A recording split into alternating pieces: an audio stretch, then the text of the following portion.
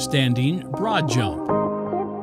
A counter movement jump is where the jumper starts from an upright standing position, makes a preliminary downward movement, then immediately jumps off the ground.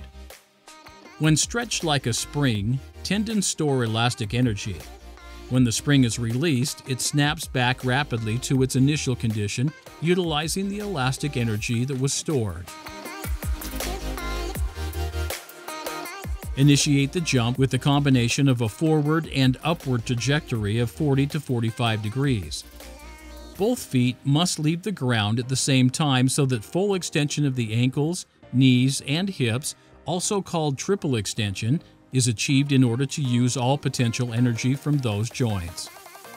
On landing, absorb the forces progressively through the feet, ankles, knees, hips, and back.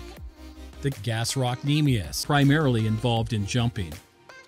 The soleus assists in ankle plantar flexion. The quadriceps femoris slightly extends the knee joint, and the gluteus maximus slightly extends the hip joint.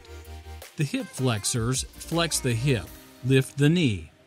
The iliopsoas is the agonist, and the main synergists are the rectus femoris, sartorius, and tensor fascia lata. Arm swing helps to increase vertical jump height. The anterior deltoid flexes the shoulder, raises the arm. The arm swings contribute to the enhancement of the jump height not only by raising the center of gravity of the arms, but by augmenting the work of the lower extremity joints, especially of the hip and ankle joints.